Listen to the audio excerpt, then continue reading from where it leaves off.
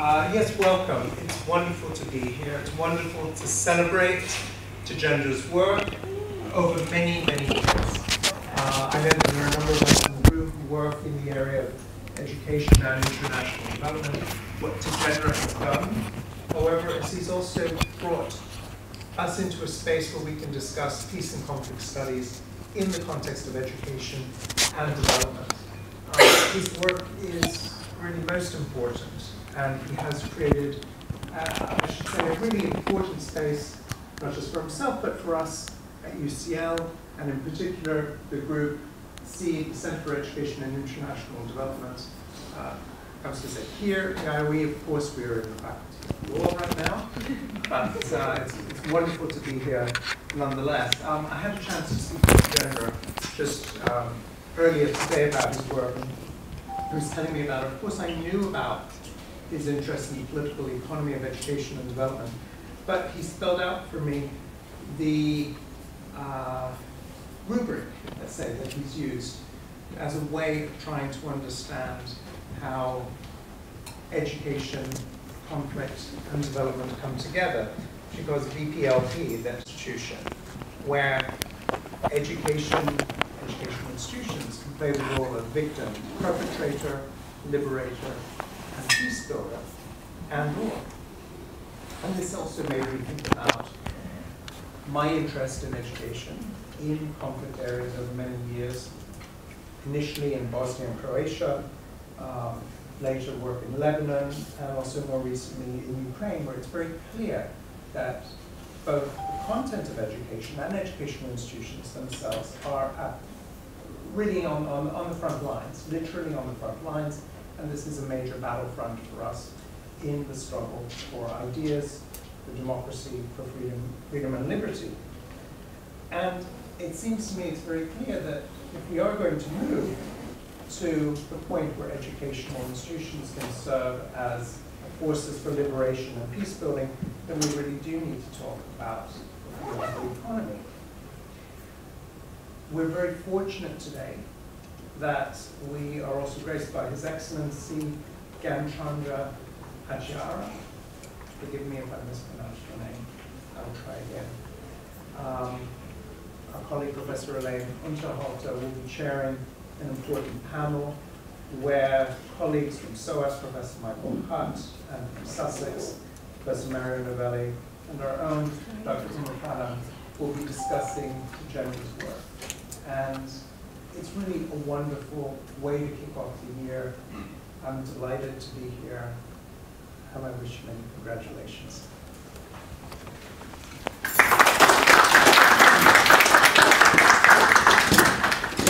Thanks very much, Brad. So can I invite the panelists, including Tejendra, to come up and sit here.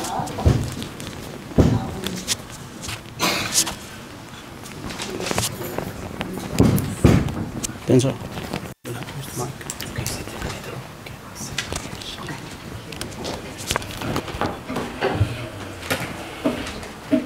So I'm going to add my very warm welcome to Brad. I also want, as one of the co-directors of CEED, the Center for Education and International Development. And so this book is a really important initiative for us in CEED, partly because it is, should I have started? No, is it okay? Yeah. The book is such an important initiative for us for CEED. Brad sketched the big ideas, but it also is a celebration of the hard work, the creativity, the collaborative ethos that Tejendra has built around his contribution to us in CEED, in Center for Education and International Development, the pioneering work he's done in establishing an MA, and the really innovative theoretical, conceptual, and detailed descriptive work that he's done working not only in Nepal, but in a number of countries where conflict mars the education system. So it's wonderful to hear from Tejendra and this distinguished panel commenting on his work. So the way we're going to organize it is tonight is Tejendra's going to first talk to us for a short while, but a short, long while, to give us some of the key inspirations about the book and give more depth than just the wonderful cover and the fact that the book exists. And then we'll have the three panelists, and I'll introduce each one of them in turn. So now, passing to you, Tejendra. Thank you. Oh, shall I introduce you, or do you not need any more introduction? I've said something about Tejendra's work and its significance. I think many of you know what a wonderful teacher he is. Many of you have read his excellent works of scholarship, his contribution to collaborative research projects, in the significant one in Lebanon that he's done with our colleague Elaine Chase and Diana Lauriard, who's here, and the wonderful work he's done with Mario Novelli. So Tejendra is wide-ranging in his interests, wonderful as a collaborative colleague, and a lovely writer, as you're going to hear now.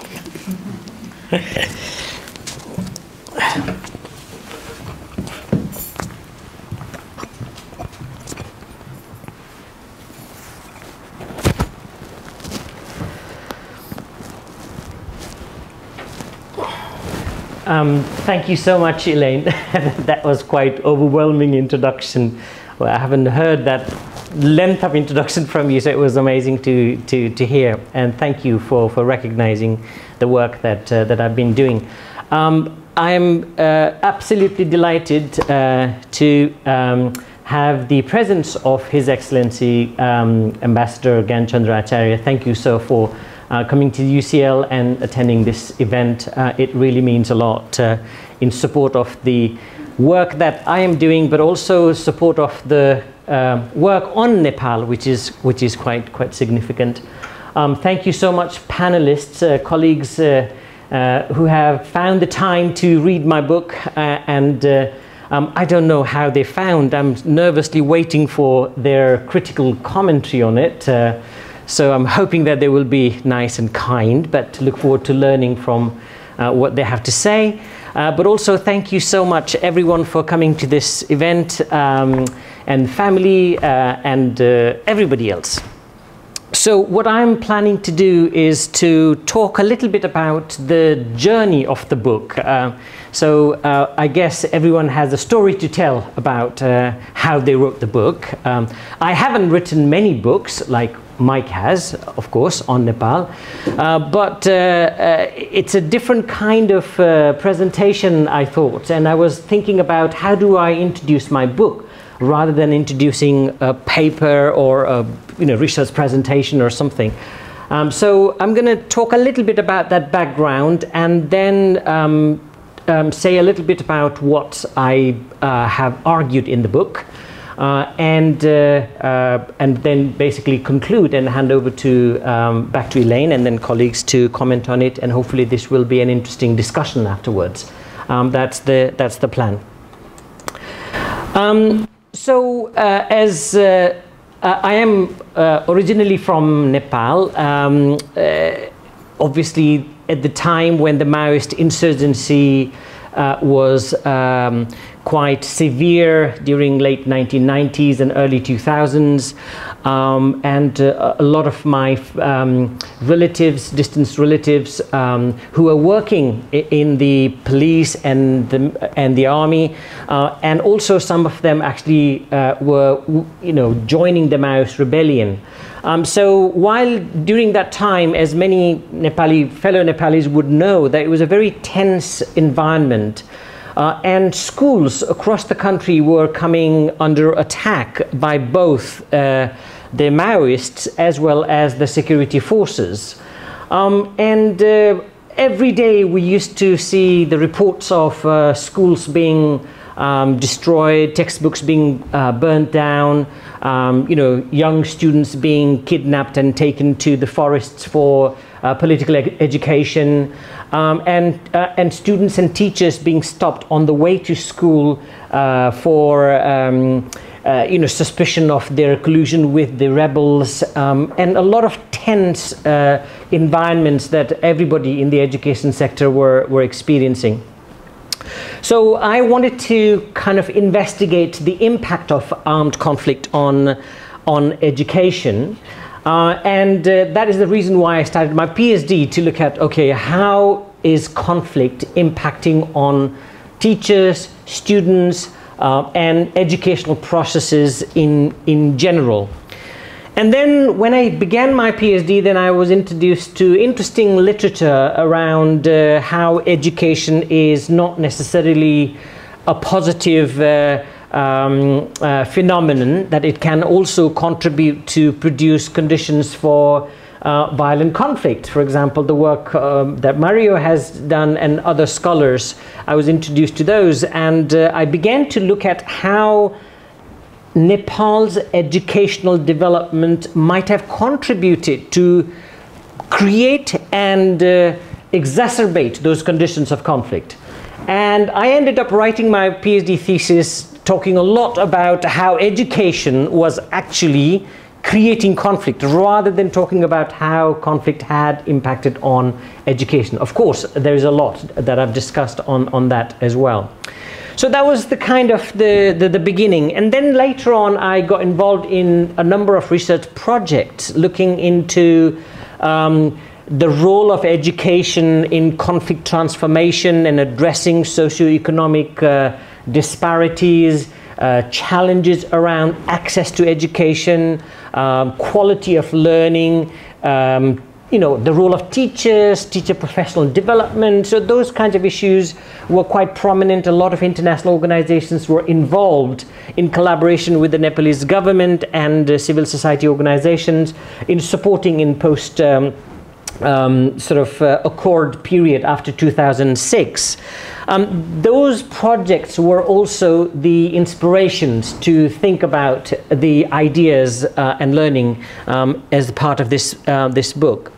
Then also, as part of my sort of professional work, academic work within UCL, I worked on education, conflict and peace module, and working with the brilliant students coming from around the world was absolutely inspirational, and that also sort of motivated. And now, as Elaine mentioned, the master's program that began with from the scratch, and now a full master's program on conflict, emergencies and peace, was another inspiration to really do this book.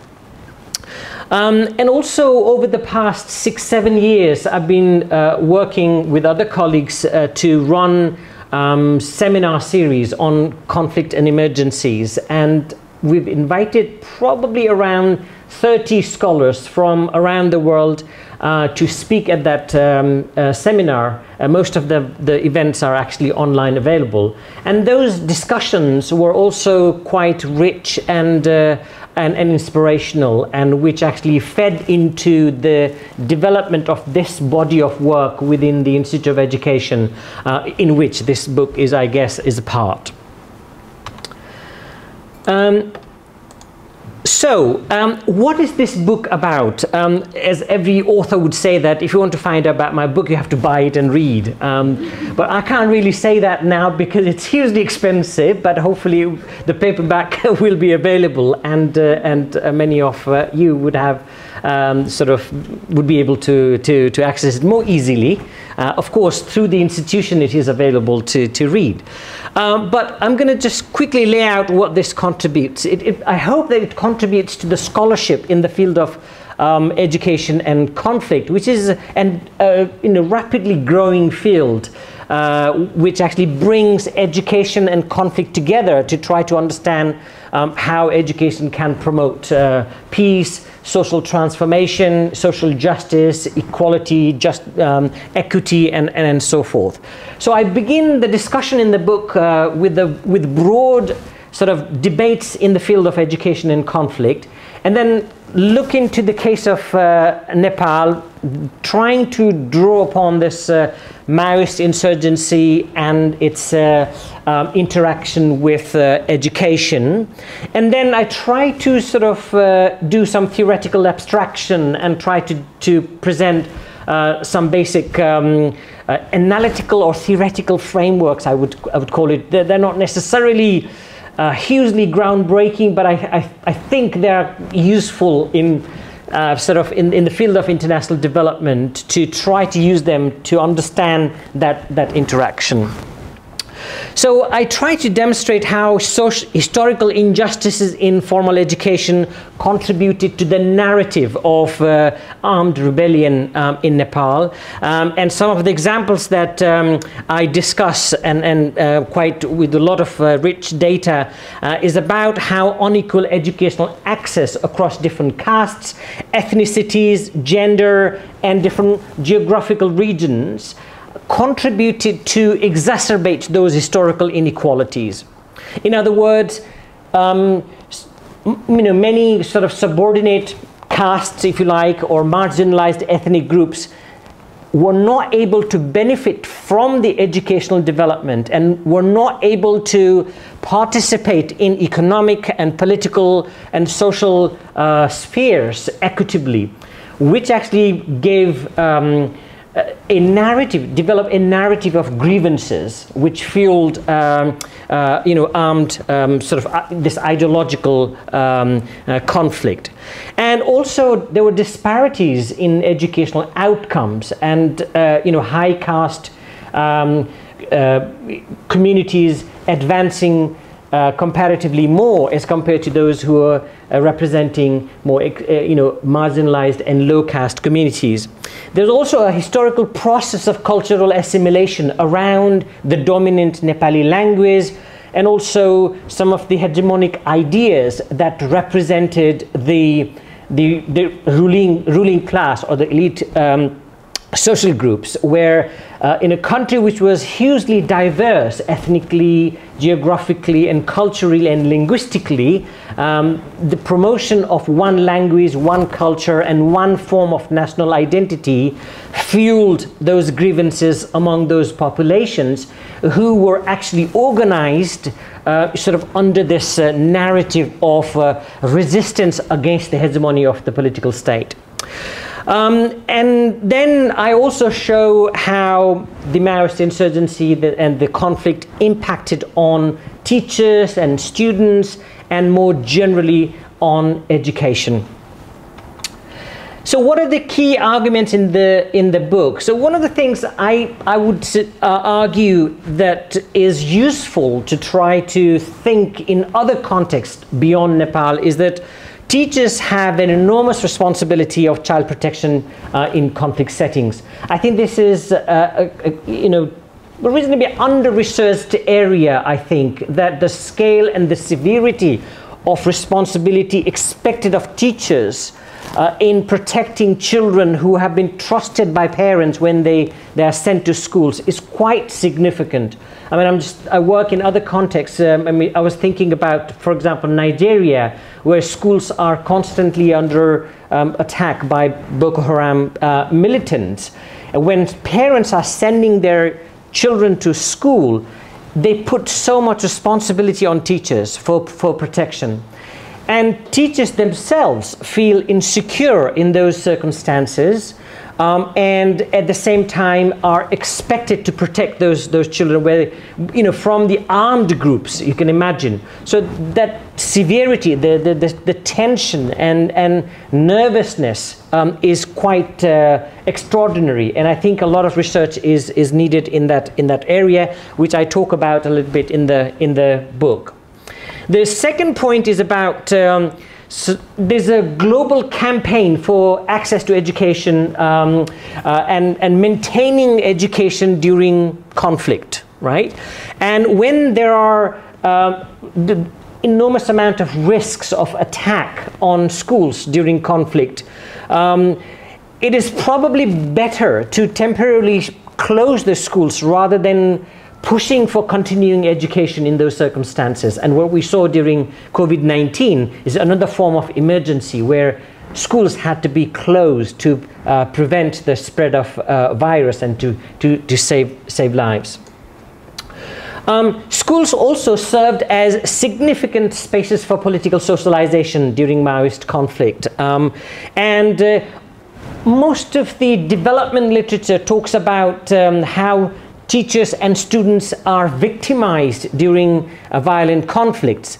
But what comes from this research is about teachers and students who were well-informed political actors in Maoist rebellion. So there were many teachers and students who were actually well aware of the need for social transformation, political change in order to provide those rights and equity and justice to the historically most marginalized population. So there was that political activism within the education spheres as well.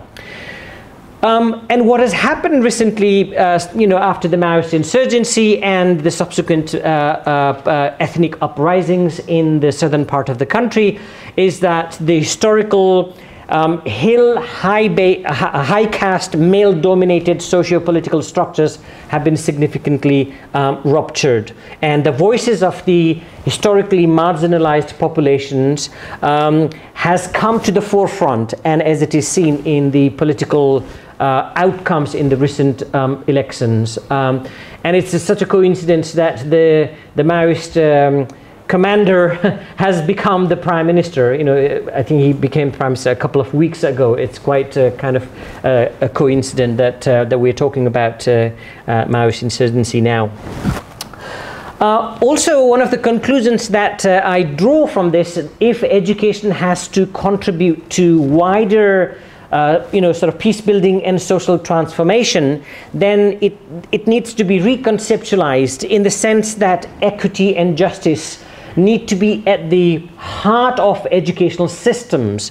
Unfortunately, most conflict-affected countries, the post-conflict settings, tend to go back to sort of business as usual. And I think in Nepal as well, there's no significant change in the education system. And I think those existing old mindsets, approaches, and paradigms continue to govern, and as a result, I think the expectations of those movements in the past have not been sufficiently addressed through education. And I think finally I would say that the Constitution of Nepal 2015 is probably the most significant outcome of the historical movements that have taken place in Nepal, and it certainly provides the opportunity and possibilities for those changes which were imagined by people's struggles, which are about autonomy, respect for diversity, inclusion, and also empowerment of the most marginalized communities, which is yet to be seen.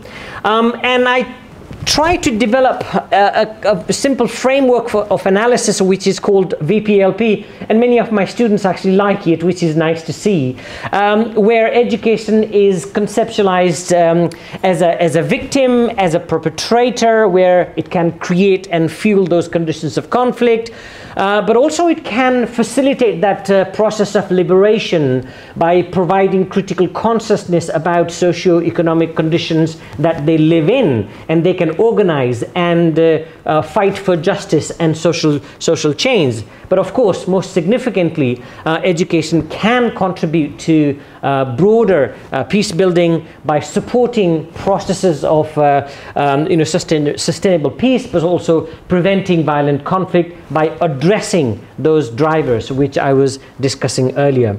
As Brad was also talking about earlier, is I think the political economy, how power and resources are distributed across different social cultural groups, and how those relationships are formed, and how those relationships are sustained or transformed over a period of time, is very important, and education is implicated quite significantly in those discussions, and which is something that I try to develop at the end of the book.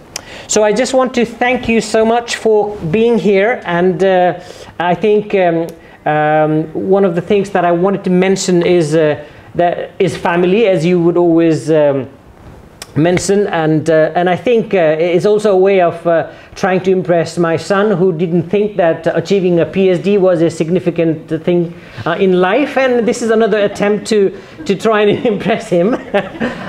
But also, yeah, thank you, and also, of course, Brad, for your enormous support for making this project possible, and I'm most grateful, and all the colleagues in my department in SEED. It's great to work together, and also all the colleagues who write in this area that I have benefited from. Thank you.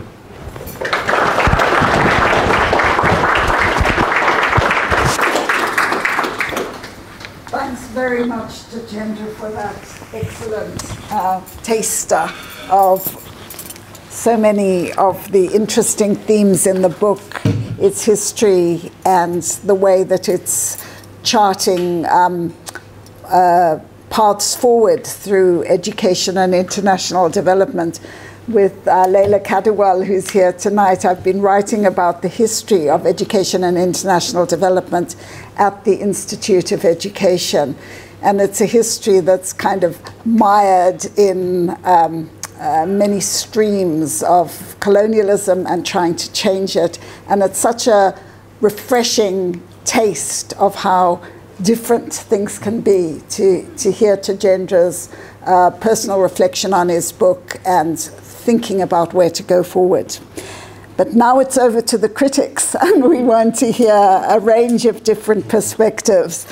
I'm going to pass to Dr. Uma Pradhan, who's our colleague at in SEED, but with a PhD from Oxford on language education and Nepali nation, and lots of wonderful achievements in terms of her own distinguished writing. So very much looking forward to hearing from you.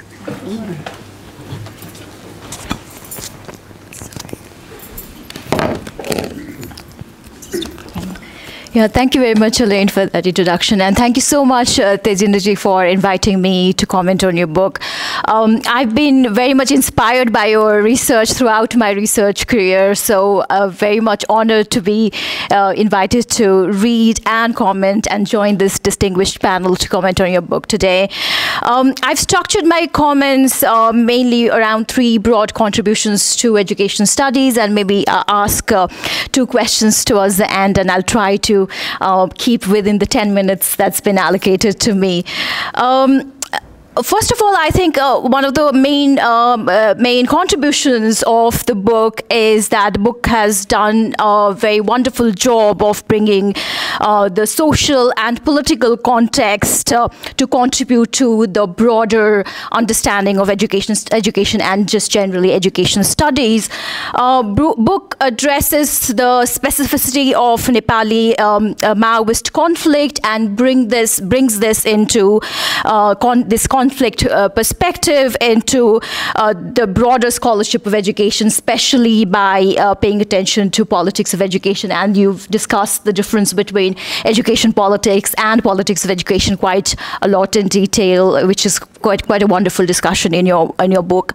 During the Maoist conflict, schools and education institutions in Nepal were one of the primary victims, the primary targets of violence, regardless of whether they were state institutions or whether they were public state schools or whether they were private schools.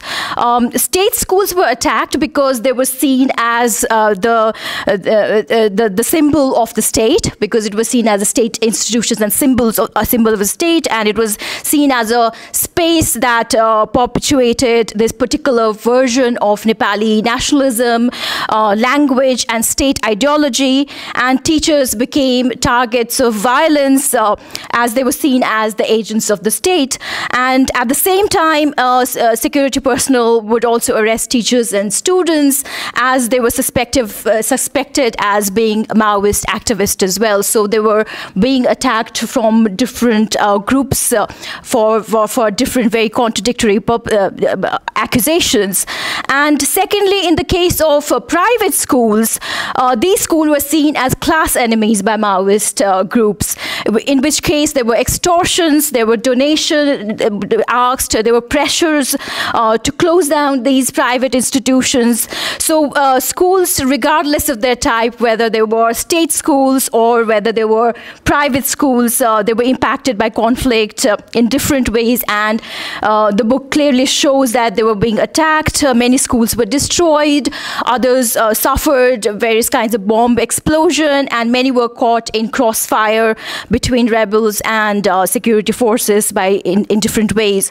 So book clearly, very clearly broadens this field of education studies by focusing on this education as an area that is not merely for human capital development, but also deeply implicated in these social and political context. And by expanding this kind of view on education, which is very much integral part of political economy of education, as you mentioned in your book, by looking at the relationship between various power, resources, and markets, etc.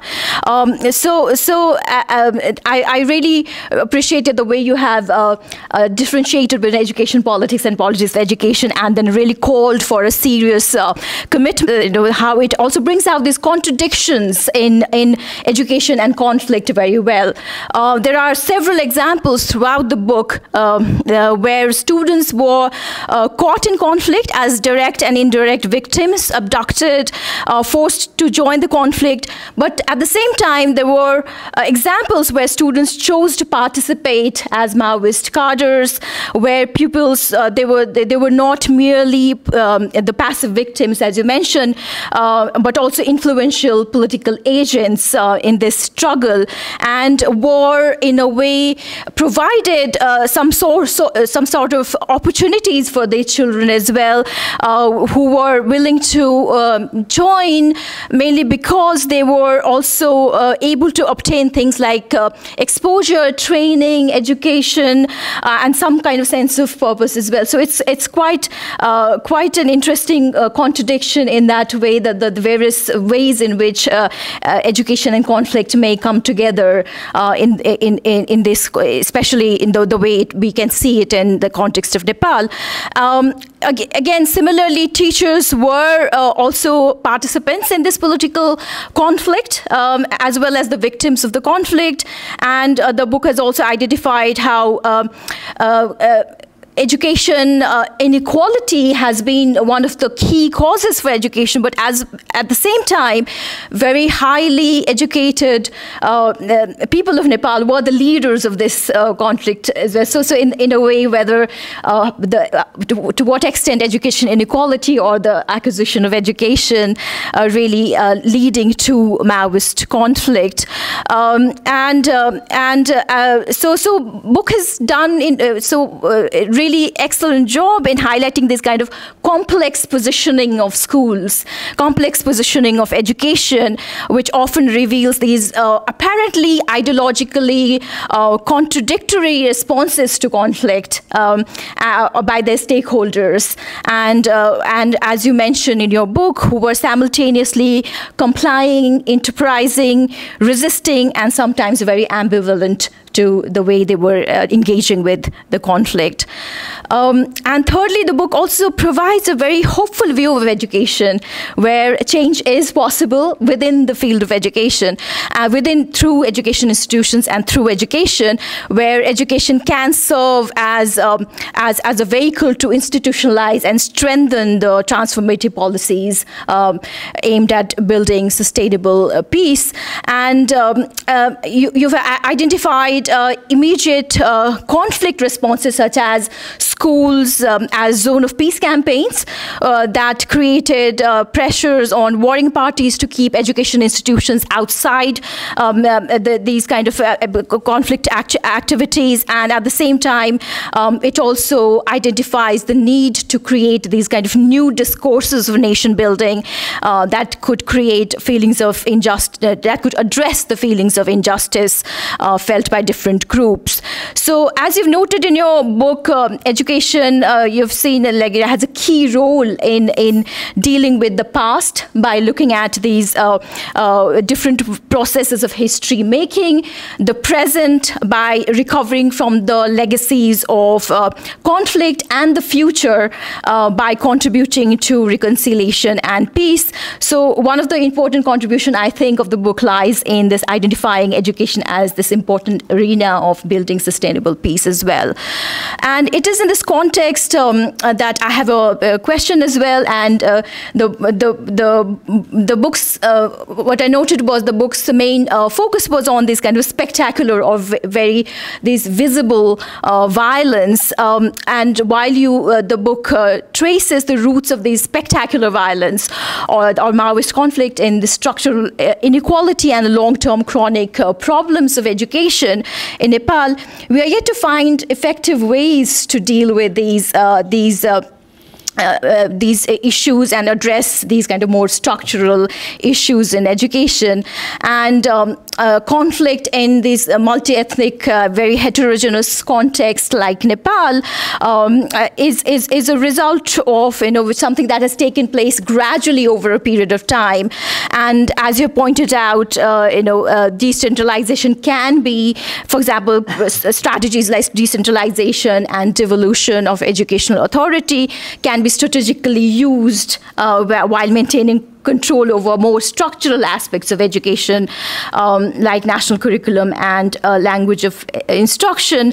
And the more recent studies emerging from Nepal, and to some extent my work as well, shows that incorporating minority language education is quite a challenge when it comes to really doing it in practice, due to various issues of language hierarchy and lack of resources. Girls' education program, which was intended to address educational gender inequality in education, have led to very contradictory results, where we can see more girls in government schools, but while boys are being enrolled in more sought-after private schools. So there is really, and in terms of, like, for example, there are scholarships for Dalit and indigenous groups, which are very small, but when it becomes substantial,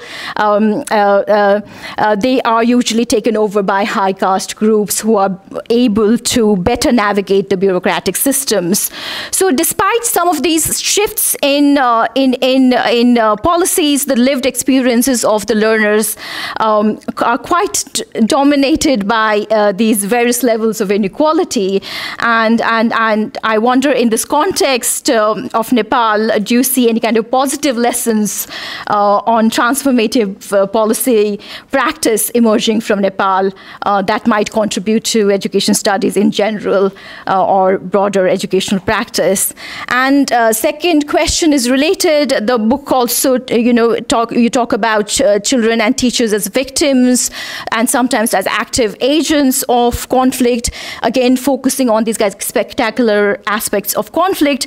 And I wondered if there were any local or everyday responses or negotiations that you were able to see during your research, and if there are any kind of subtle ways in which people might have resisted or challenged these things that they were facing during conflict. I think I'll stop there, and thank you very much for this opportunity to read and comment on your book, and thanks so much again.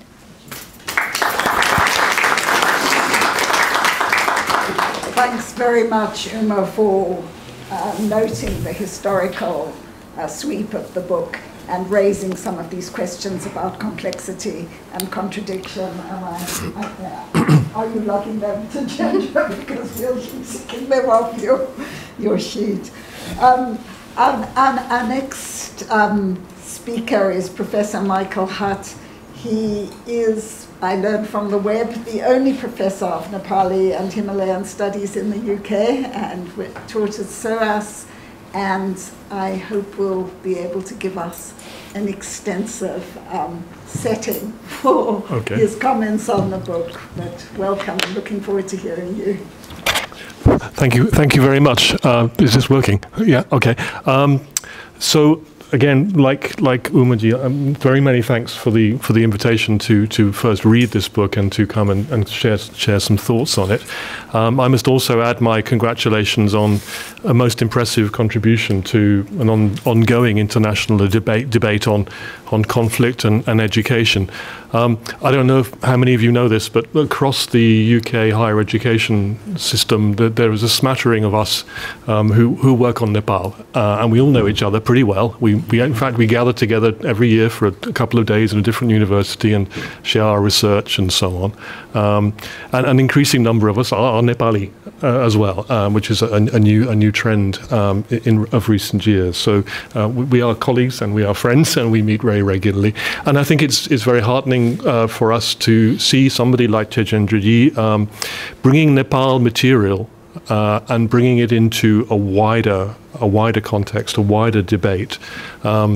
I actually took early retirement from SOAS 2 years ago, but I can say all through my years of supervising graduate students particularly, one of the things I often said to them was, okay, that's really very interesting, your dissertation, your essay for us who are interested in Nepal, but what's it an example of, in the broader world? Make it interesting for somebody who doesn't know where Nepal is or why they should be interested in Nepal. And I think Tejendra has done that in very full measure. This is a book I hope that will be read by people who don't necessarily read books about Nepal, but are interested in the topic and then will learn from the context.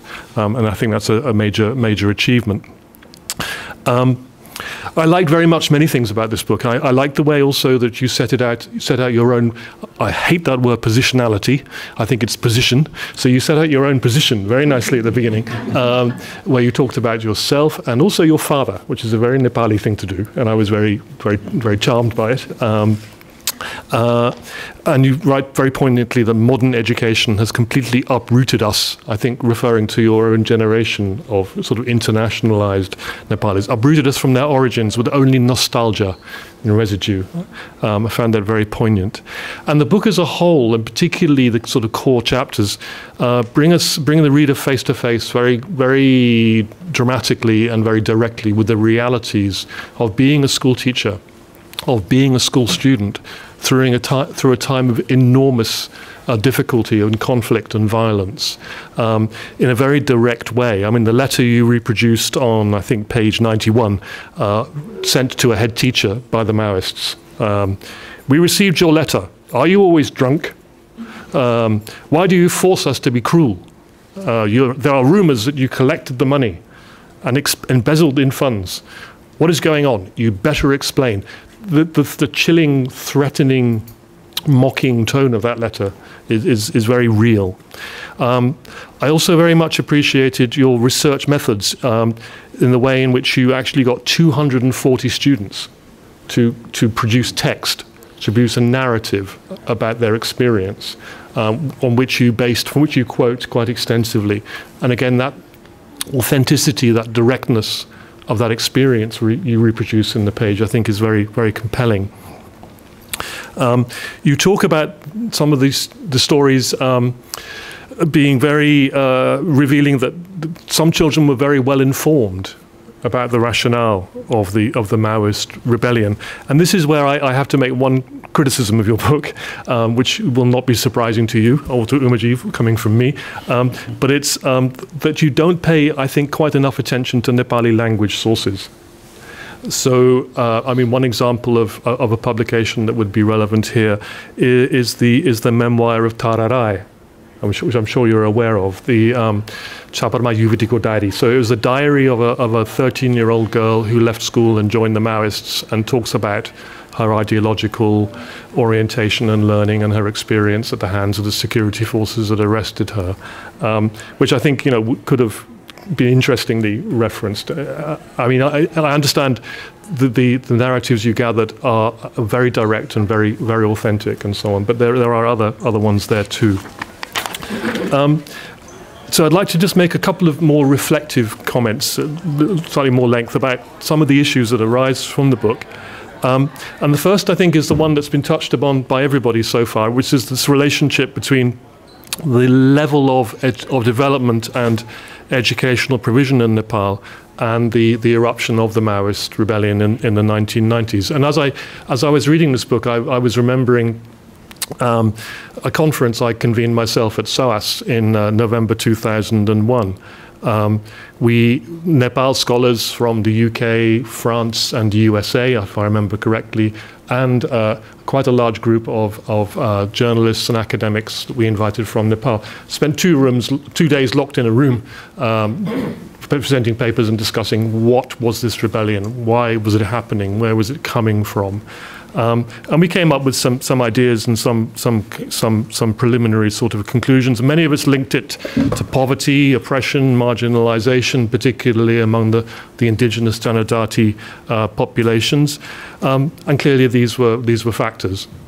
But also, as time has moved on, I think it's become increasingly clear that the rebellion was also the product of a very particular set of circumstances and a very particular moment in the history of Nepal, a kind of tipping point, perhaps between the relationship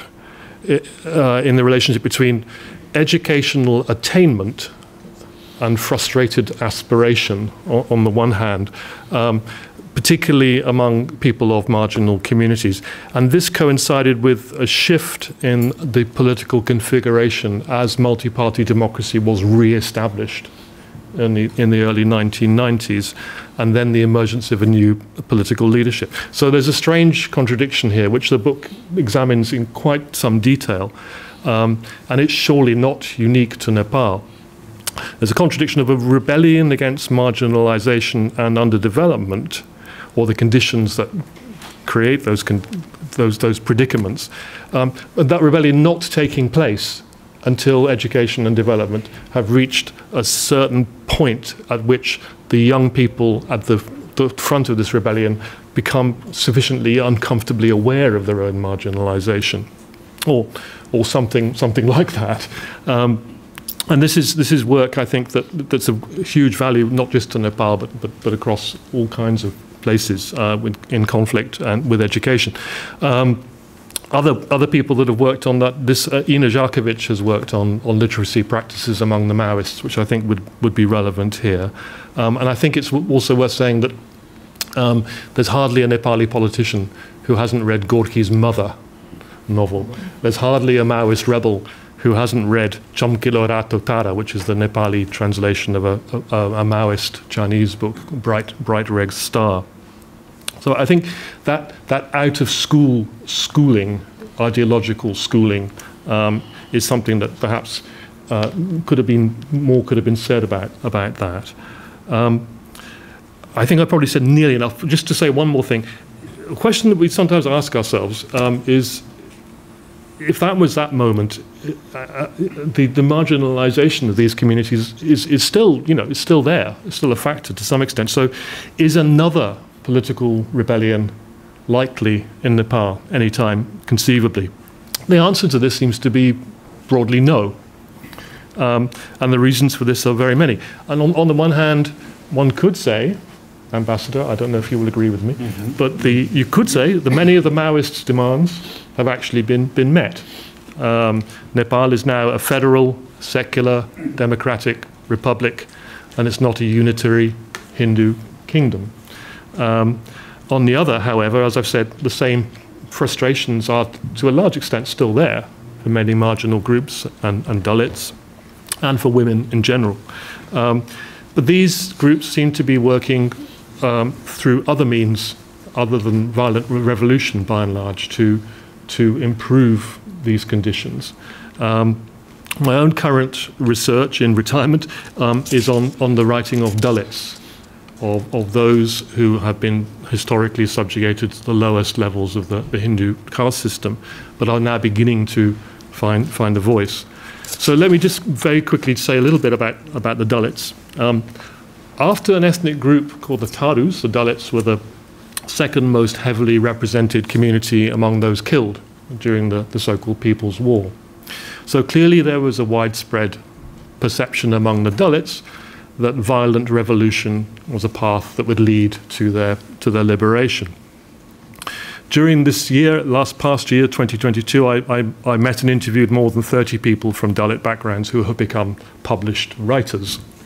The majority of these people are in their 30s and 40s, and the majority of them are the children of illiterate parents. So they are the first generation of Dalits to emerge as literary creatives. They were not allowed to study in Nepali schools until 1951. That's part of the cause. And even after that, I mean, one particular writer told me how she spent the first 3 years of her education standing up at the back of the classroom, because as a Dalit, she wasn't allowed to sit. So this rise to not only Dalit literacy, but also Dalit literary productivity is something that's happened only since the time of the conflict of the People's War, and is perhaps a reflection of the changed times that Nepal now lives in. So I suppose that doesn't constitute a question so much as an observation, but I'm sure these are thoughts that Tejendra will have some reflections on too. So with that, I will, as they say in Nepali, lay down my pen, but I'll lay down my microphone. And thank you very much. Thanks very much, Michael. That's a wonderful evocation of the landscape of literature that the book is contributing, and posing some really interesting questions about different forms of education and where education takes place.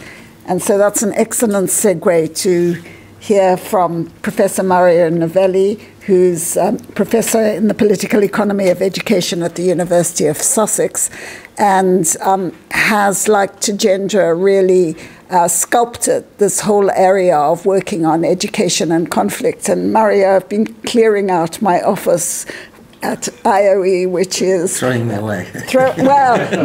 Identifying layers, strata of work over 20, 30 years.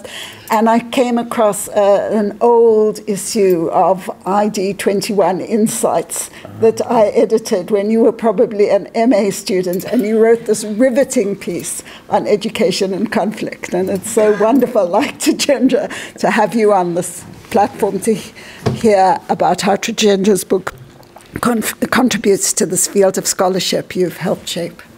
Thank you. Thank you very much, and you know it's a really great honour to be here tonight. I confess a conflict of interest. Apart from being an academic colleague, Tejendra is also a personal and very close friend. So perhaps my comments might be even more critical, as we tend to be hardest with those closest to us. So it's a great honour, and I really enjoyed the book, and I think that the book as a process of production also kind of, in a sense, is part personal and part intellectual. And the personal really comes out through the book, I think. And, you know, having spent the last maybe 14 years talking with Tejendra, I knew many of the stories in the book. And one can feel in the book a real sense of humanity, and also puzzlement, puzzlement about the capacity of humans to create violence, the challenges that we have, the way that conflict is reproduced and inequalities are reproduced in and through education. And, you know, I think the book does two things, and it does them really well. And the first one, I think, has already been well illustrated, that it's an engagement with a particular context, a particular country and a particular history through the prism of education and trying to understand that. But it's also, I think, tells a very nice story of a journey that many of us have been on over the last 14 years, some more. Essentially debunking myths that more education is good, pour more education and everything will be fine. I think we've started challenging questions of the kind of binary nature as well of the field. I think when we started it was all about the two faces of education. Education can be good and education can be bad. And I think that over the years we've started to understand the immense contradictions and complexity of the relationship of education. And I think that is very clear in the book, the different dimensions, the way that education intersects with conflict in a whole range of ways. And I think that's a really a great contribution, I think, to the debate. And I think that the kind of challenges that the Nepal story tells us is also challenges that are reflected across the world in many different contexts. And in a sense, there is something binary about the framework, the victim, perpetrator, liberator, peace builder. In a sense, we've got two positives, the liberator and the peace builder, and we've got kind of two negatives, the victim and the perpetrator now. And I'm kind of starting to think now that over the last decade, we've done a good job at understanding the multiple roles that education can play and understanding that conflicts don't begin and end within the geographical borders of countries, that there is an issue of geopolitics, international affairs, those kind of things that's important to understand.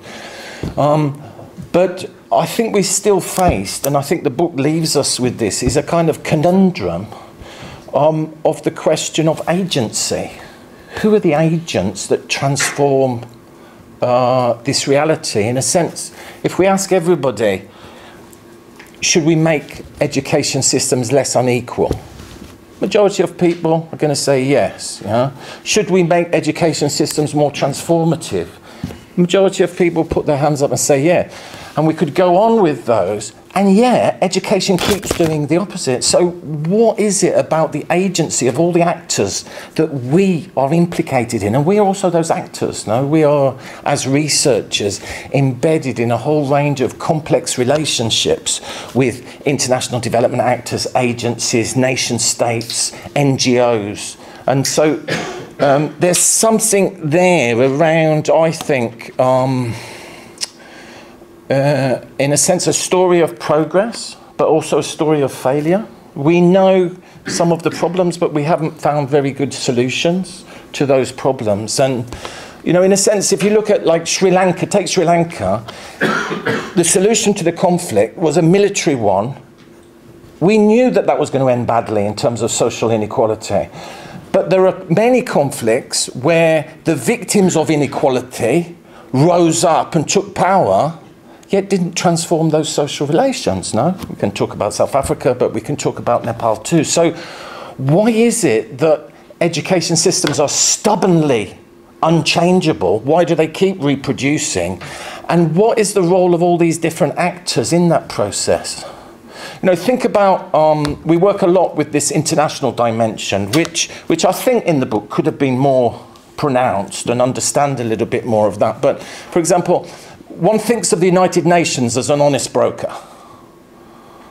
People nod, but maybe. The United Nations only exists in a country under the benevolence of that nation state. So that inevitably leads for them to be silent about some issues, to decide their priorities, to keep quiet when injustices are happening. Similarly, NGOs are often caught up in complex relations around financing and resourcing, which often pushes them in certain directions to keep quiet, not to push things.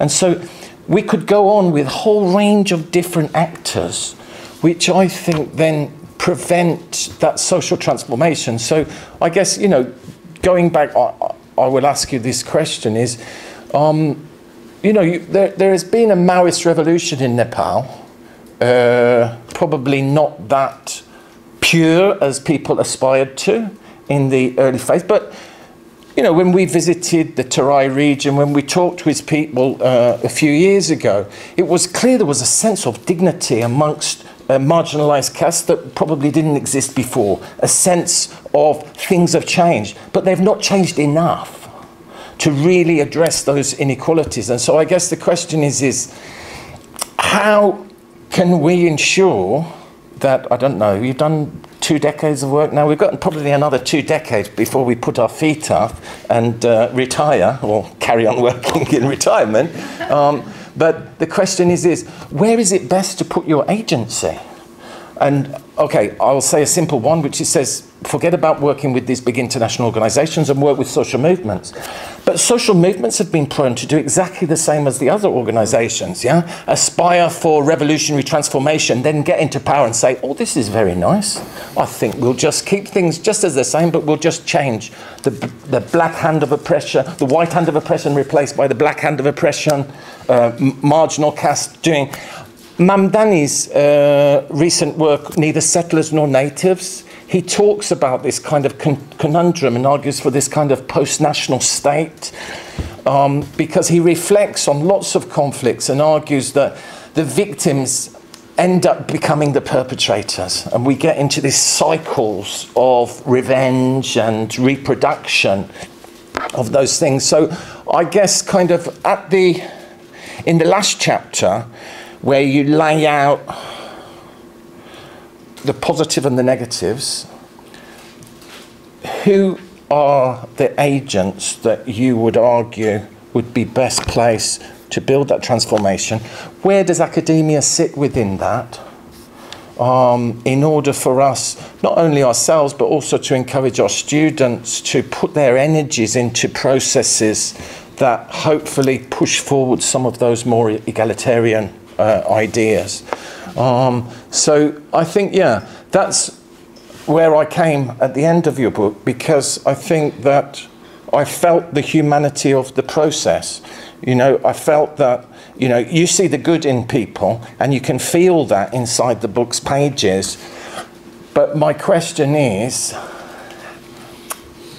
how do we address the issue of agency, but also the issue of power? No, power to transform things, which hopefully is the next stage of research that we can collaborate on. Thanks very much, Mario. That was wonderfully provocative, as I hoped it would be.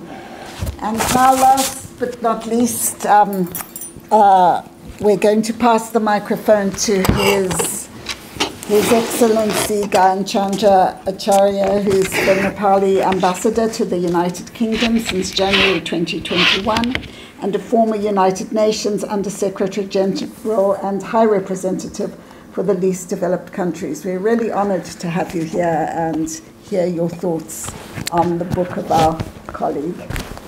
So over to you. Yeah, thank you very much. Thank you, Madam Chair, Professor Elaine Unterhalter, Professor Tejendra Pherali, the board director, distinguished panelists, members of the academia, ladies and gentlemen. I think I heard a lot about the book. I'm frankly speaking that I have not read the book, you know, in total. I have gone through that a little bit, but it was very enriching that those who have gone through it from you know, the cover to cover had explained it in detail. I think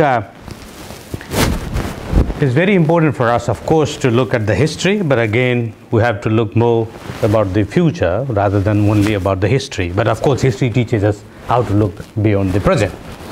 I think there are many things that you can really talk about in terms of the history of conflict. You are focusing more on the education and the conflict. That's why the dimension of the education and conflict got more, you know, the highlights in the particular, because that was the whole, you know, the framework in which we have tried to analyze it. But of course, there are various reasons for any conflict, and even for the conflict of Nepal, there were various reasons. So we still have, I think, it is still too early to really look at the history, and then I think, but the important thing about the book is that I think you have really looked at this intersection of conflict, education, and peace in Nepal, which is very important for us.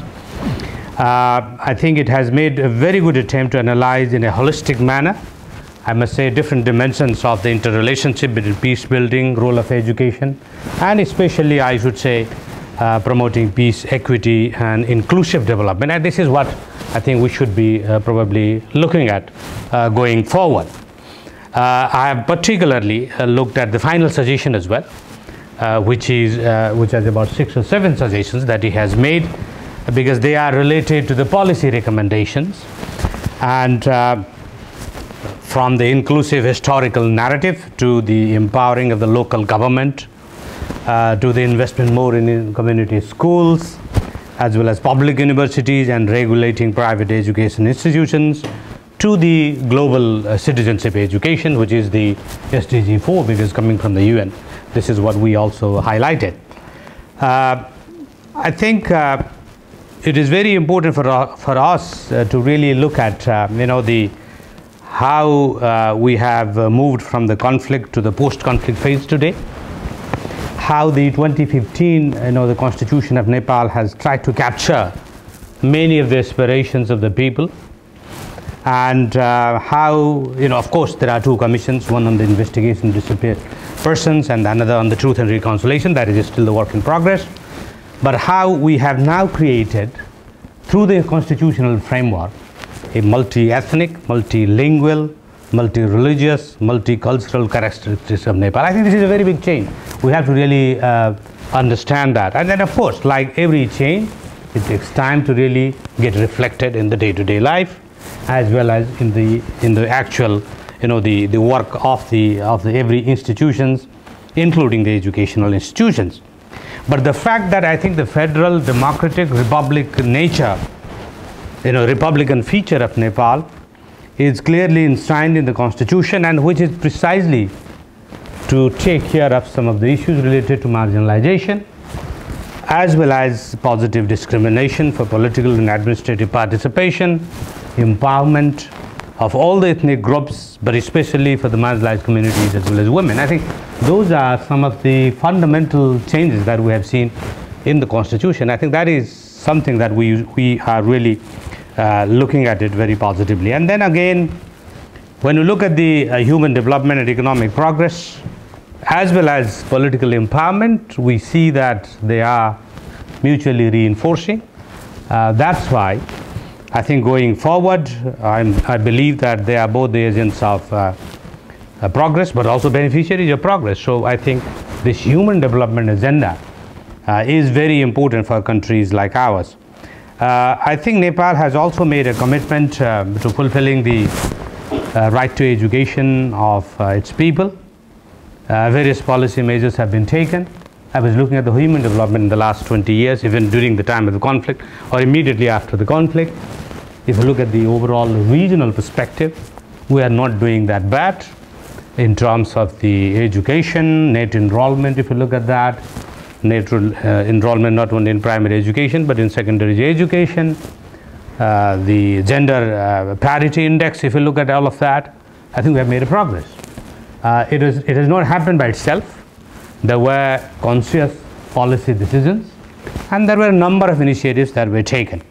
And that's why I think going forward, of course, I mean, there are huge challenges again in terms of the education at the secondary level, at the tertiary level, even between the different gender. And then, of course, we have a challenge of inter-provincial parity, and again, the inter-ethnic, the community parity. That is still a big challenge. But we believe that, I think, while looking at all of that, I think the many initiatives that have been taken, especially in regard to the providing support for going into the schools, especially for the ethnic communities. Of course, we are talking about some of the issues where you are sending your education, your children. There are other issues that has to be really dealt with. But the fact that in the last decade or so, we have made quite good progress in those areas shows that we are moving to the right direction. I think that is something that we are looking at as maybe a byproduct of the post-conflict change that is taking place in the country.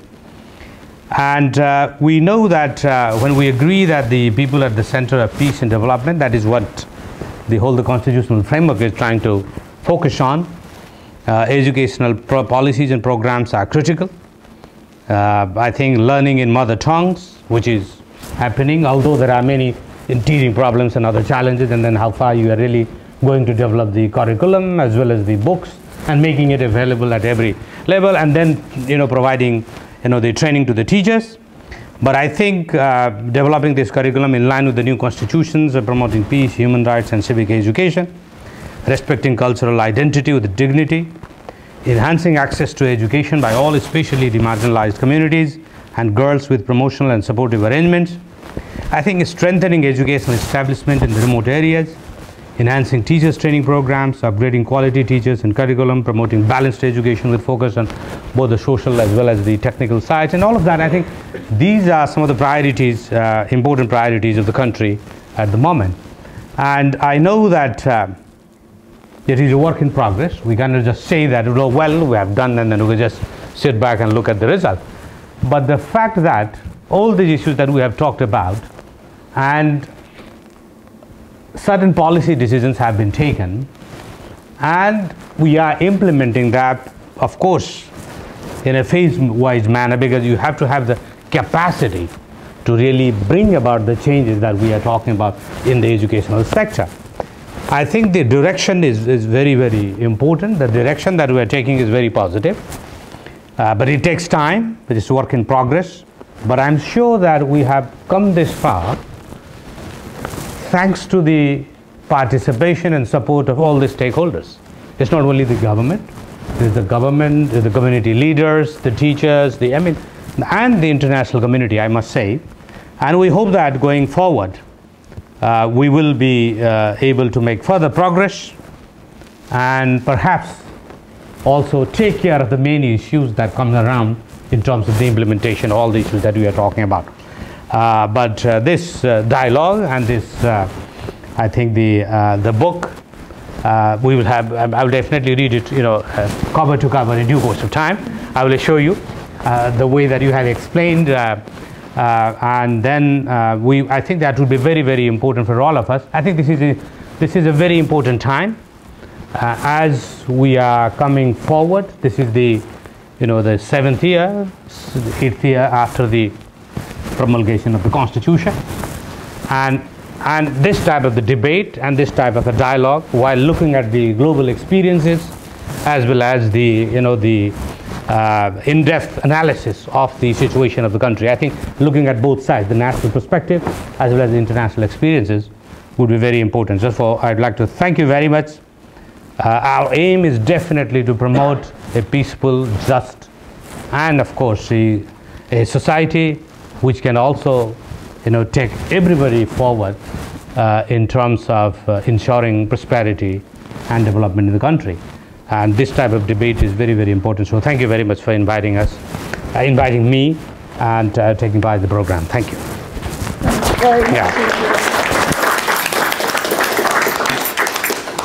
So Tejendra, you've got 4 big questions to address, but before you answer the points raised by the speakers, and my thanks to all speakers, can I invite members of the audience to pose a few questions to Tejendra? We've got a number of paths you might want to come down through, your own perspectives. You might not have read the book, but it might have ignited interesting ideas for you. So, yes, please start us off. Thank you, Professor. It's always good to hear about all this research you have done. But just out of curiosity, what were the practical challenges you faced?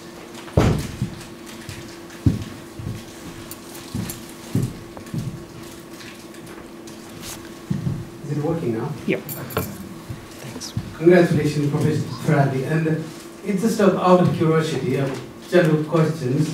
What were the practical challenges you faced while conducting your research in Nepal? Particularly these cross-cutting themes and your work based on the most serious issue in the society, post-conflict, which is looking beyond the conflict and general settings of Nepalese social structure? Thanks. Let's take that question first. Okay. Right. Yeah, thanks very much. So would you like me to answer that question and then take... Then we'll go to Jenny and over here. Okay. Yeah, thank you. So primarily, the research was conducted after the ceasefire and after the peace agreement was signed, and obviously the Maoists were quite powerful and quite dominant across the whole country at that time, as you can imagine, around 2007 and 8. But also a lot of ethnic uprisings have begun in the south, and there was also a massacre in Kapilvastu, and the riots between the Hindus and Muslims, or the Pahadi and Madhesi communities. So those were some of the practical challenges around going around the country and asking questions about the effects of the recently kind of concluded armed rebellion.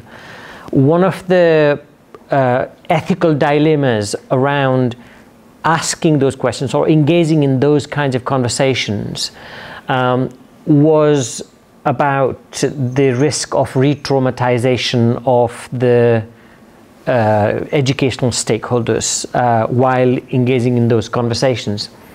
But what made me really it was a very surprising experience that even people who had been detained by security forces or been forcefully taken away by Maoists and for, accusing of colluding with the other party and been tortured and kept away for quite some time, they were actually telling their stories in a kind of amusing way. I think it's a quite unique Nepalese characteristic where even if you are telling a story of your pain, you are telling it in jokingly and making the listener feel that you are a strong person and you went through those really painful moments, but it was nothing kind of impression. I was quite confused about how to handle that, from ethical point of view. You can't patronize your participants and say that you've been kind of traumatized, have gone through this pain, so you need protection. You can't be patronizing, but at the same time there is that kind of tension hidden when those stories were talked about. But on many occasions, coming across Maoist former rebels or activists whose morale was quite high and they thought that they had captured the country and everything, asking these questions. And this repetitive narrative, the way that Prachanda used to speak, every rebel member would use exactly the same kind of narrative and language. And sometimes made me feel confused about whether this was real critical consciousness coming out of engagement in politics and this aspiration for social change, or was this what normally people would call that an indoctrination and memorization of that discourse and narrative and repeating that.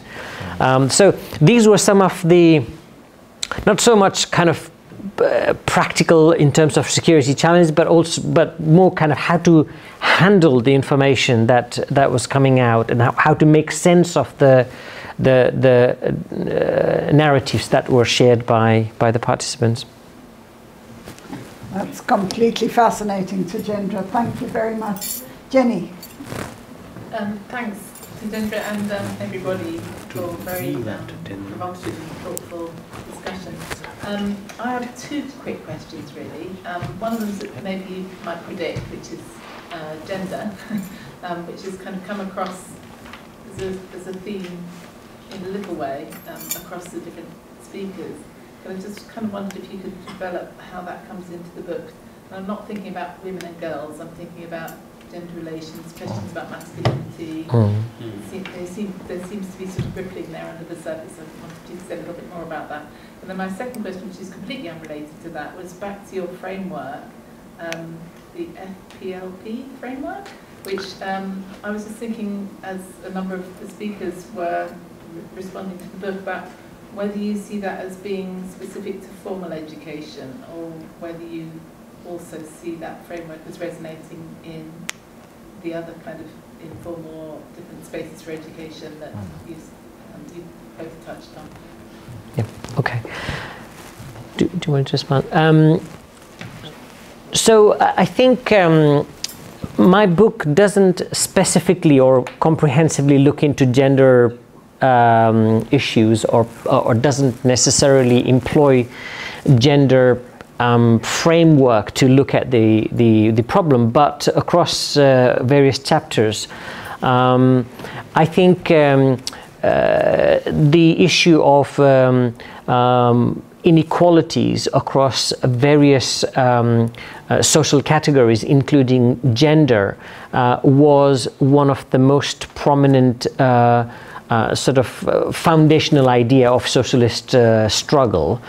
So Maoists were always talking about ethnic, caste-based and gender equity and empowerment, and women's participation in politics, and addressing some of the exploitative social practices where women were repressed and their agency was repressed, and that was a form of sort of injustice and grievance, through which had to be kind of transformed and addressed by a new socialist kind of state, which was imagined as part of the Maoist struggle. So a lot of examples and narratives that participants were sharing, and particularly the narrative writing that young female students were sharing, they were actually connecting with the women's emancipation in Nepalese society, and being able to access all those opportunities at the same level as men. So that was very aspirational and very powerful idea of which actually justified Maoist rebellion, and many women and young women particularly actually became part of that. And the cultural troupe and then progressive songs also reflected gender equality, which were quite powerful. But what has happened afterwards, I think, in the constitution there was like 33% reservation for women in political positions, and all the older positions, and I think political parties are not abiding by that kind of commitment, and even the Maoist party is not abiding by that commitment. So this is a problem of, like, when conflict ends and things begin to change. I think Maria was trying to point out how the activists who were committed to social justice, and when political change takes place and they go into power, then they begin to be co-opted in the broader structure, where the fundamental agenda of social transformation are forgotten, and basically the system becomes corrupt. So I think I would say that much in terms of what I can address, and there are obviously kind of tensions around how to address those issues. And your question about how that framework might be applicable in other educational domains, I would argue that it is a broad kind of analytical framework. It's a perspective which can be looked into to dissect different ways that learning, thinking, discourse, positioning are formed in society, and it should provide that sort of tool for policymakers or practitioners to be able to be vigilant, to be able to be conscious about how education is contributing to those multi-directional dimensions. So one of the things that I've done in some other writings is how do we transform education from being victim and perpetrator to liberator and peace builder. It's a kind of an orientation, recognizing that education can face those potential risks and can become victim, but also recognizing that education could be manipulated in order to perpetuate those grievances. Then how do we address those? And how do we, as policymakers, practitioners, teachers, learners, achieve those aspirations of change and social transformation in the form of liberation? And how do we achieve that peace with justice when we know that injustices fuel conflict? And there's a lot of evidence around that. Inequalities in education can fuel violent conflict. So how do we push our practices and policies towards more liberation and peace building? So I would think that might be useful, but obviously I guess it's a work in progress. I'm sure there'll be a lot of critique coming from different directions, which would help us think better. So we've got 2 more questions coming, but before we take those, we have to say goodbye to His Excellency. Thank you very much. I have some other engagement, so thank you very much. Yeah. So thank you I'm very sorry much that I have to leave a little bit early. for your contribution. Okay. Thank you. Yeah, thank you, sir. Thank you very much. Thank you. Very nice.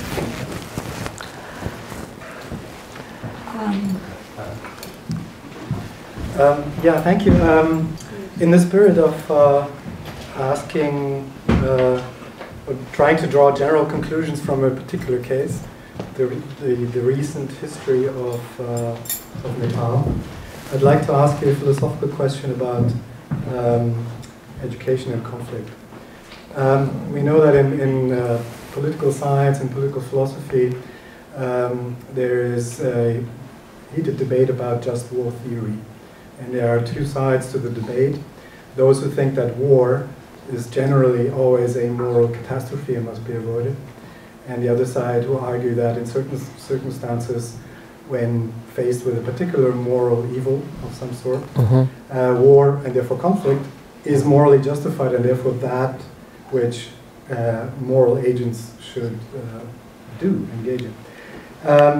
But what we perceive as evil or a immoral set of circumstances is a function of our political ideology often, of our religious beliefs, cultural beliefs, and so on. And people subscribing to different ideologies will disagree over what is evil.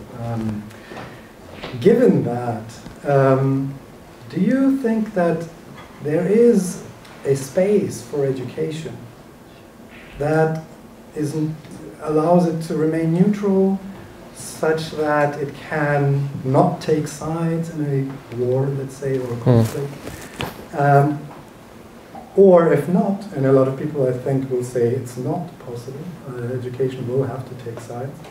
If not, is it then not, in principle, impossible for education to contribute to conflict resolution? Yeah, I think that's a great question. I'm sure I should not be held hostage to that amazing question. I'm sure the panelists here are well equipped to respond to that as well. This is a fundamental question, right? And people normally who think about education as a technical process, literacy, numeracy, serving to provide certain types of skills and knowledge to be utilized in the economic market, and that's why, we have to keep education away from politics. It is a very naive and ignorant thought, I think we often hear in places. But education is inherently political, and that actually takes us to the question, the fundamental question of what we mean by education. And often when we are debating about what education should do and what it should lead to, that philosophical question about what education is often forgotten. So I suppose I would argue that it is not possible for education to be absolutely neutral. It has to take, or it has to promote certain kinds of ideas. By promoting certain kinds of ideas, it might be taking a side, right? But the main question, I suppose, is that what kinds of ideas that education should be promoting. I don't think we should be apologetic when we are promoting the role of education in addressing injustices, inequalities, discriminations.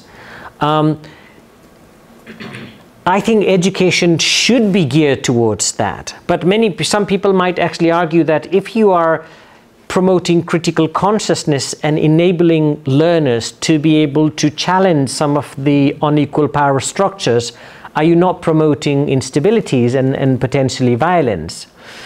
But that's the take, I suppose, that is it not violence to be continuously repressed and exploited by the structure which is fundamentally, bad, yeah? If you are a member of that benefiting structure, probably yes, you would take the side of education should pacify learners and should help them get on with business and get jobs and succeed in their lives, not challenge and not question the power structures. But if you are at the grassroots and constantly facing those challenges, then it becomes necessary for your education to equip you to be able to challenge and change the conditions that you are living in. So there's going to be lots of discussion and debate about that theme. Diana. Thank you. Well, actually, that's really what my question was going to be about, because it's been such a fascinating session. You began with a very uncomfortable idea for me, which then Mario ended with, the idea that education is something other than a force for good. It can be complicit even in times of conflict. And as Mario was pointing out, there are ways in which it's working against the very ideals that we all share, for being transformational, for encouraging critical thinking and independence of thought and all those. That's what we're all aiming for. But there's this fundamental paradox within all of that, which is just as you said, it's an organ of the nation state, it's driven by politics, and so it does take sides, just because of that. So when you ask this very interesting question, Mario, of so whose agency do you want to see? The only way I could have been able to see to resolve this paradox is not to regard agency as being the key thing. The teacher has to take responsibility, and just as you said, Tejendra, we're not really promoting ideas. What we're doing is enabling people to understand ideas, to have respect for other people's ideas, and to be able to challenge them, and to have those kinds of skills. So therefore, the teacher's agency is all about enabling and facilitation of the understanding by the learners.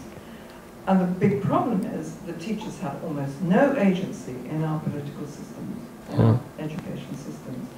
So if we can try to champion the teacher, trust the teacher, enable the teachers to be the kinds of agents of understanding that we need them to be, then there might be a way out of the paradox, the kind of paradox that might also lead to change. So, do you think that we could work on, as educators, that kind of approach? Would that resolve some of these difficulties that we find with the nature of education and these conflicts? Thanks, Diana. And Tejendra, in responding to Diana, I wonder if you could pack in some reflections on the questions posed by Mario, the complexities that Uma identified, and some of the wider issues about literature and social artifacts and international dynamics. So, yeah. Just in 5 minutes before we wrap up.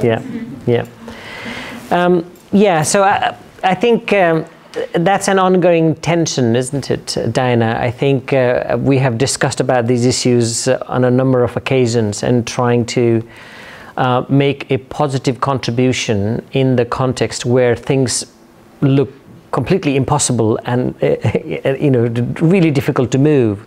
So how do we enable that change is a very important question, which I think Maria's question also specifically points to that direction.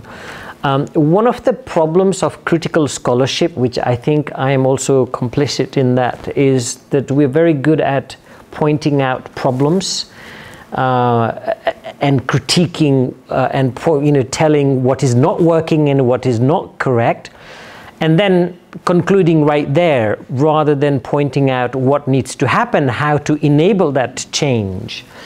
So when I was in my kind of 30s, early 30s, I would be very, very excited about talking about these ideas and critiquing and challenging the audience and the panelists in conferences. But now I really hesitate to ask those questions because I know that making things happen is difficult given all the circumstances and challenges. So, in terms of like Mario's question about, I guess your question is coming from the research project that we were involved in social movement learning, where we kind of saw that non-governmental organizations or state institutions were complicit in geopolitical framework, and therefore it wasn't possible to work in favor of the most marginalized grassroots communities, because these institutions can't function unless they actually hobnob with the power institution at the center. So we need to look for opportunities within the social movements which have the power to transform these exploitative structures. Then we began to see a lot of co-optation happening in that process, and the leaders and activists of those social movements, including in Nepal, in Madhist movements, what we saw was the leadership becoming completely corrupt, and people elect those leaders of their communities, and when they go to power, and there's huge amount of corruption going on, and delivering that service is no longer a priority. And this is what you said is like now, black hand oppressing black people, it used to be white hand oppressing black people. So what's the difference, right? So I think that is a real kind of issue. So where do we find the hope? I begin to think that I think the hope is not in the big picture. I think in small practices, small initiatives, that's where you see some real change. When you go to local communities and you see small organizations making a real change with their real commitment, then that's where you get inspired. Then we talk about scaling that up, right? And then lots of things begin to go wrong when things are scaled up, because power gets involved in that process. So I think it's an ongoing question, as much as it is for you and for me probably, is that is how do we enable that change, and how do we protect and preserve the change of those movements that has been generated, and capitalize on that in order to transform those institutions, or strengthen those institutions to serve the interests of the people who actually propped up those institutions. So I don't think I've got a clear answer to that, but I would think we need to be thinking along those lines.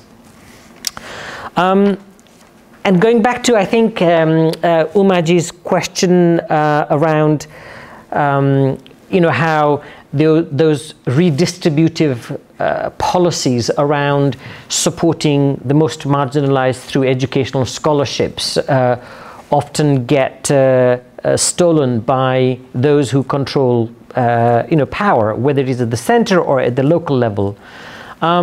One of the biggest problems of decentralization in Nepal is that it doesn't serve the purpose that it is actually expected at the central level policy. This is because the local itself is hugely unequal.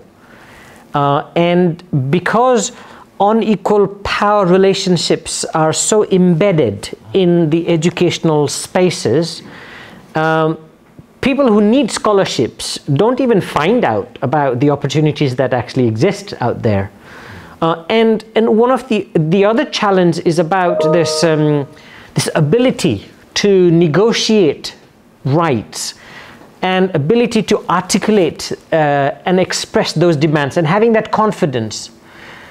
I think when people have been suppressed for a very long period of time, their ability to express and argue and claim their rights is also diminished, I think. And that's why you see that Tulomante in villages is always Tulomante and is able to manipulate discourses and languages, and then the people who actually need that support are deprived of those opportunities.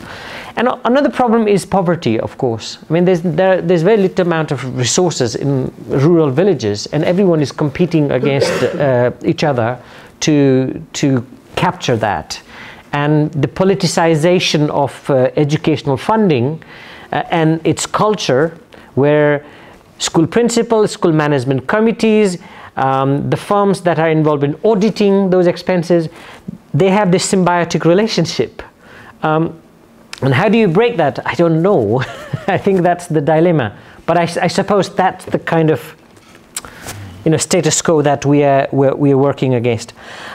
Mike's point, I think I totally accept your criticism about not drawing upon sufficiently on the fantastic literature outside the mainstream academia in Nepali. Lots of brilliant stories are coming out from the former rebels and other sort of type of literature that you pointed out, and I think that's a very valid point.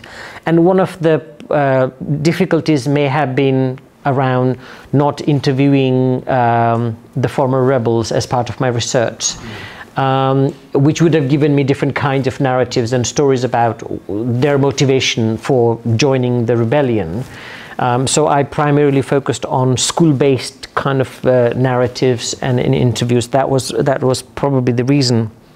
But also I think what you were talking about when educational attainment was quite significant during 1990s, and multi-party democracy was restored, if you like, and globally people were talking about the end of the era and neoliberalism as the only option available, and suddenly Nepal presents this anomaly of socialist revolution and surprising the world, and actually capturing most of the power. Around 80% of the whole territory was reported to have been controlled by the Maoists by 2004.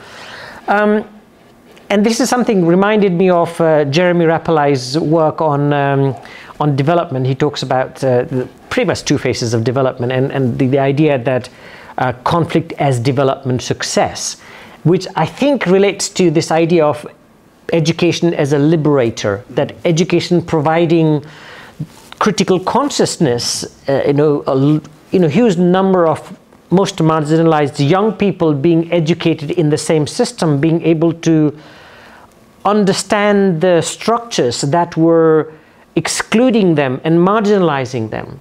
And one of the interviews I remember with a young person of a Tharu community who had an undergraduate degree, but repeatedly he was trying to get a job as a teacher in the village, but he wouldn't get it because he represented the most marginalized group, and he didn't have that social capital to draw on to secure the position which would have been available. And people like him were, very quickly you know, organizing against this kind of narrative of exclusion and repression that the state was pursuing. So I think that was what I was thinking when you were asking that question. Yeah, so I suppose that's all I would have to say. I think broadly on the comments from the panelists. Well, thanks so much to Tejendra. Not only have you written a wonderful book, you've also spent more than 2 hours planning your next book and generating so many interesting and exciting ideas from it. So I'd like you to join me in giving a big round of applause to Tejendra.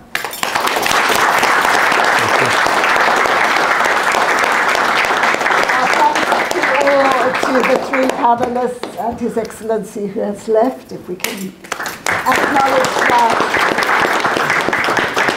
And thanks to the generosity of RAD and our department. Please join us for a drink, a meal, and lots more conversations.